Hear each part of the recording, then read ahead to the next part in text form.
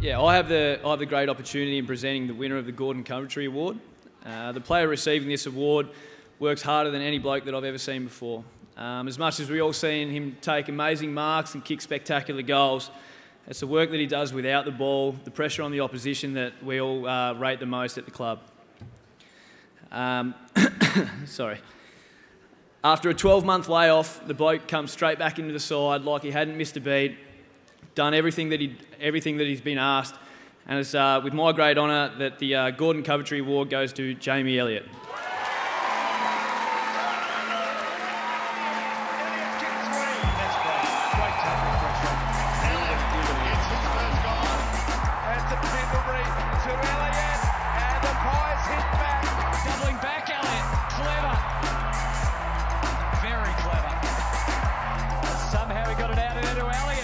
Who just goes with the flow, and the flow is pretty good.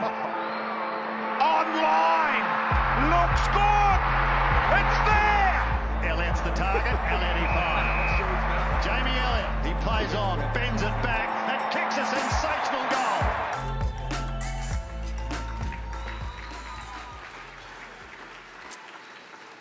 Yeah, so obviously an amazing achievement, mate. Like I said, 12 months off, come back, 34 goals in, I think it was 17 games, heavily contributor to the side. Just talk us through what the last 12 months has meant to you. It's been tough, especially, I'll touch on last year a little bit, but to be able to play footy again, let alone be up here and accept an award. Yeah, it was tough sitting on the sidelines last year. I didn't know, there was a lot of unknown. I didn't know whether I was going to play footy again. I had a lot of people saying that went through back experience that spoke to me about what they've been through and how, I suppose, they can't function day-to-day life. And then that was in the back of my head. So to be able to play again, let alone be up here, it's amazing to be, instead of watching my teammates play, to be able to contribute in some sort of way on the field. It's just such a good feeling. And what I dreamt about when I was 6 years old, and now 2 years ago playing AFL and then it taken away from me in a way, it kind of gave me another perspective on footy. And I'm just so grateful to be able to play again, let alone play with my teammates. So that's what it means.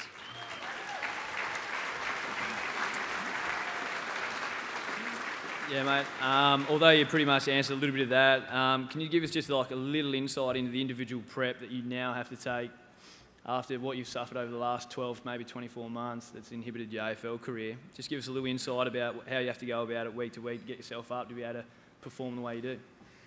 I kind of try not to take it too serious. I don't like it consuming my body, my mind 24/7, which I find it does most of the time, but I try and escape that.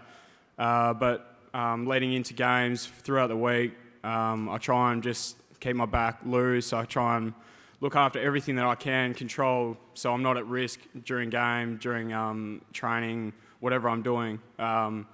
Coming back from it, I was pretty scared to do anything to push myself in any way. But now I've got that confidence to be able to, I suppose, get over the red zone of training. I can push my body. I feel like I'm back to where I was. So that doubt's kind of gone. But I suppose this year, with the ankle injuries, it kind of, I suppose I didn't even think about my back at times. So in a way, it was a blessing in disguise. But each day I deal with it. But it's more about just keeping it loose. I work closely with Paula at the club, who at the beginning of my back injury, she worked really close with me during rehab. She was a really positive person, kept me out of being a really negative person, thinking the worst. So I owe a lot of credit to her, the physios, the docs. Without them, I wouldn't be here today, even accepting this award. So there's a lot of prep, a lot of stuff that I do before games and training, but I try and keep it as simple as I can and not complicate it. And each week I try and just keep to the same thing and not add too many things. Beautiful. And I guess all the difficult times that you've had been through, one thing that hasn't changed, you love your travel. Can you just give us a quick update on pre-Copeland travels? What do you want to know about? Where'd you go? Favourite story? Who'd you go with? Any stitch-ups? Anything? I'll just say who I went with. I went with Darcy and my brother. I met Brodie over there as well. And I went to, I think, 7 countries in 4 weeks.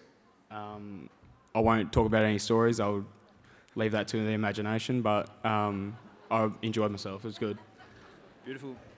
Well, anyway, it's a credit to yourself, mate, the way you've come back and the way you've contributed to the side. So the Gordon Coventry Award, Jamie Elliott.